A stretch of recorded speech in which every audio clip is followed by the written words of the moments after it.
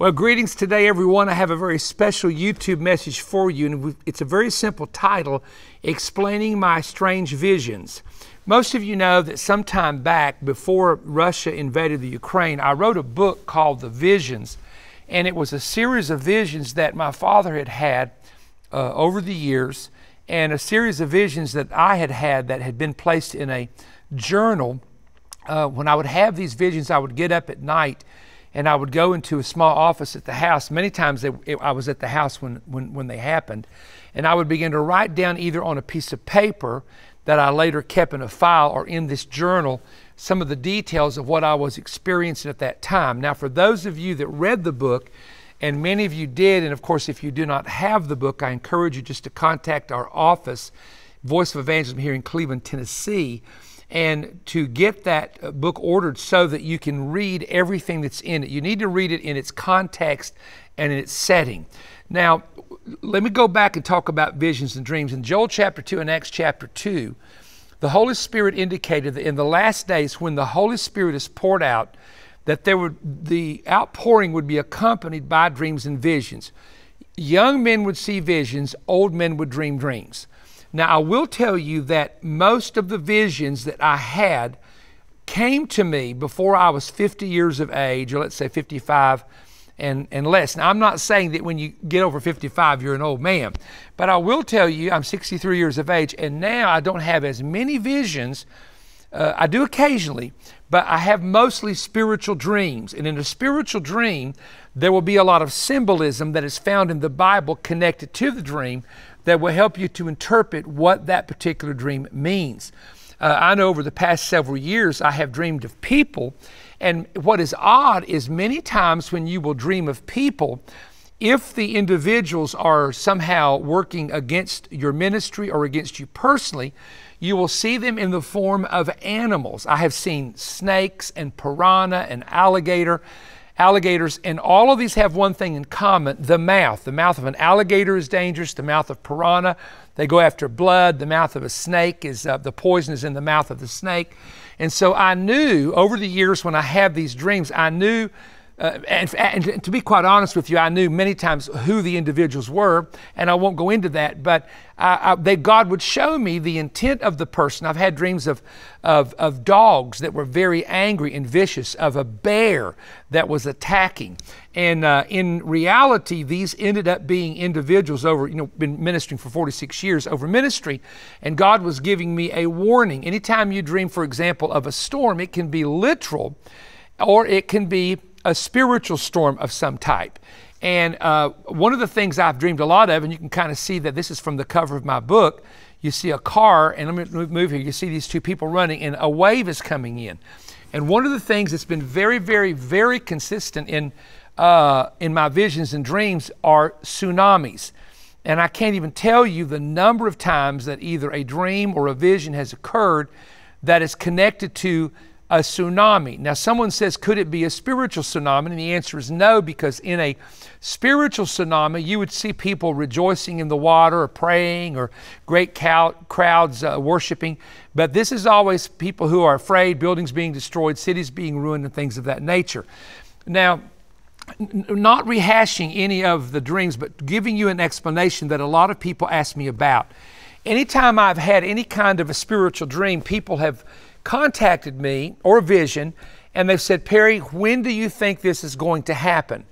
And the answer is, I cannot remember any vision or dream the Lord ever gave me in which I saw a particular time frame or a date connected to that particular vision. For example, in the one that I have, and I got a picture here of the attack on London, I did not see a date on that. On the tsunami dreams over here, or visions, I should say, because both of these were visions, I did not see a date connected to it. Now, I could see a location, and I could see the general area where it was coming from, but not a particular date. Now, I know that drives some people absolutely bonkers, because it's just like the coming of the Lord for the church. There is no date given, because no man knows the day or the hour in which the Lord would come back.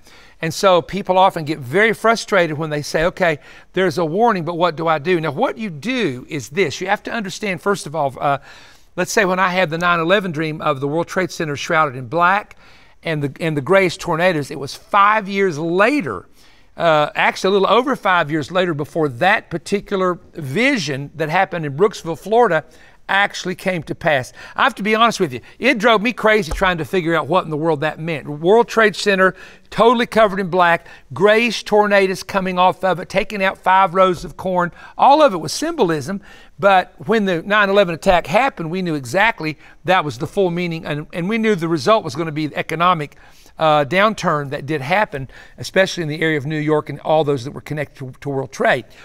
But one of the things you have to keep in mind is the Lord always gives you a gap time. If there is a dream that's a warning or a vision that's a warning, the Lord will give you an extended gap time to do several things. Number 1 is to pray about it. Number 2 is share it with others that they may pray.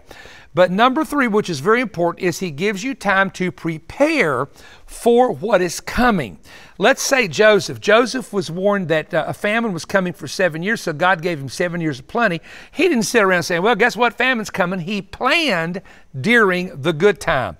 What you have to do, and Americans are the world's worst at this. They are reactionary. They hear it's coming, it's coming, it's coming. They do nothing, and then it happens, and they're going to the grocery store, wiping the grocery store out. They're panicking. They're taking all the fuel from the tanks in the gas station because they're in panic mode. And you cannot, under certain circumstances, wait until panic comes, or you'll be a part of the panic. And this is why, if you have a warning that there's going to be some food, things that you can't get, if you have a warning, for example, there's going to be shortages of medical supplies. I mean, I just read the other day about, and these are professional people who said there's coming a shortage of this, this, and this because of this, this, and this. And they gave the reason why. Okay, I will pay attention to that because this is not some internet guru or speculation. These are people who are saying, we work here, here's what's about to happen, here's why. So if I need those things, then I will focus off of the other stuff I have and go for the things that are needed. So God gives you time to prepare, just like He did with Joseph, just like He did when the children of Israel, when Israel was warned that Jerusalem was going to be destroyed. The Christians got out of the city and moved to Pella, which is in Jordan, hours and hours away. And they actually lived there. And when the city of Jerusalem was destroyed, none of the Christians were killed in that destruction that had left the city. Now, I'm not telling you got to leave the city and leave towns, but I'm going to tell you this. There are places, even in the United States, that I would not move my family to and I would not live in. Now, would I go evangelize there? Yes. Would I go preach there? Yes.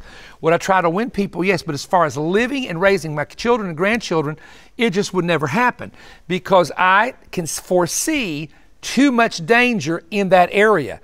When Sodom, Gomorrah, Admah, and Zeboim, 4 cities were destroyed, one small city named Zoar, which would be considered a rural town, was completely spared, and because it was not in the judgment zone, and God spared it because of Lot and his 2 daughters, or his family. Actually, his wife went out and she didn't make it out, if you know the story.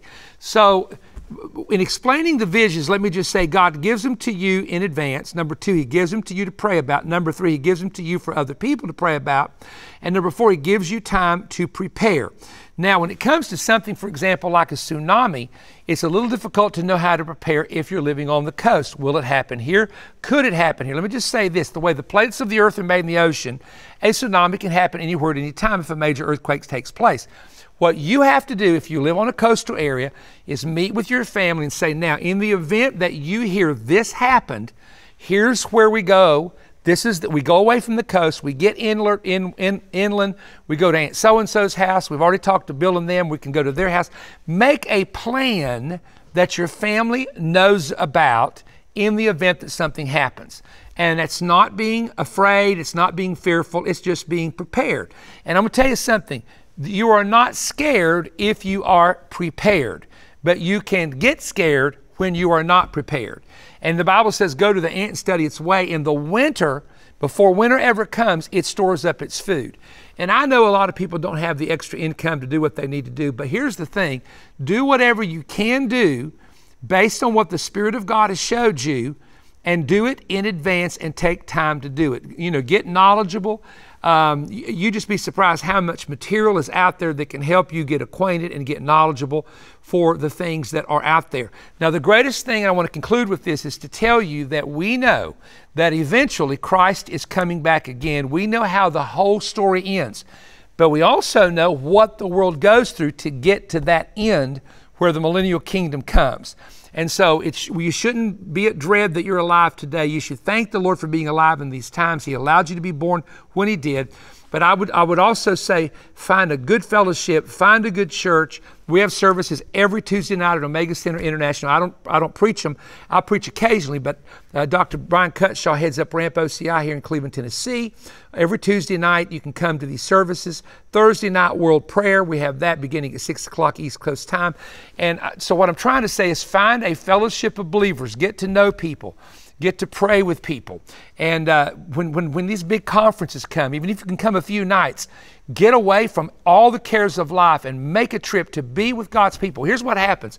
When you go to some of our conferences, we've had couples meet each other that were single that eventually got married. We've had business people meet each other that connected with business.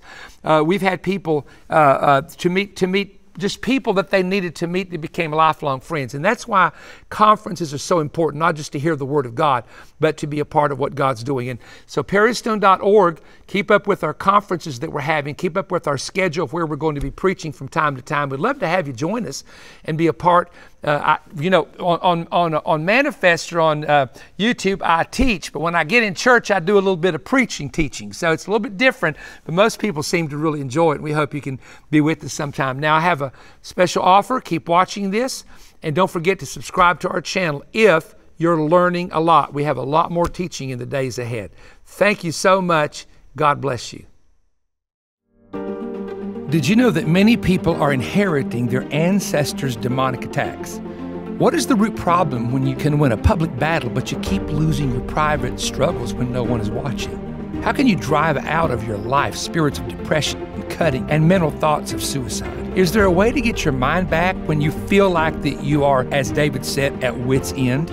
Are there cracks in your faith, this life full of continual physical, mental, emotional, and spiritual defeats? Folks, I want to teach you how you can learn spiritual warfare strategies from the battle tactics of famous military leaders that when you apply these same strategies, they work in the spirit realm. I will explain how a scandalon is designed to crack and weaken your faith. How will you overcome the biggest test that Satan sends you in your entire life? Discover how you can wear a shield of favor in your daily life. If you feel faint, weak, afraid, or faithless, you absolutely must read my 251-page landmark book, There's a Crack in Your Armor. Instead of losing all the time your spiritual, physical, mental, and emotional battles, go through these 17 detailed chapters loaded with spiritual and practical revelation and get ready to turn the battle forever and move it in your favor. I'm also going to include my 2-hour audio CD teaching. I think it's the most important message all year long, what I have learned about spiritual warfare in my lifetime. The Lord impressed me to teach you what the Holy Spirit has taught me for the past 48 months or so, and expose Satan's deception and his plots and explain how God's counterattack strategies will work if you apply them.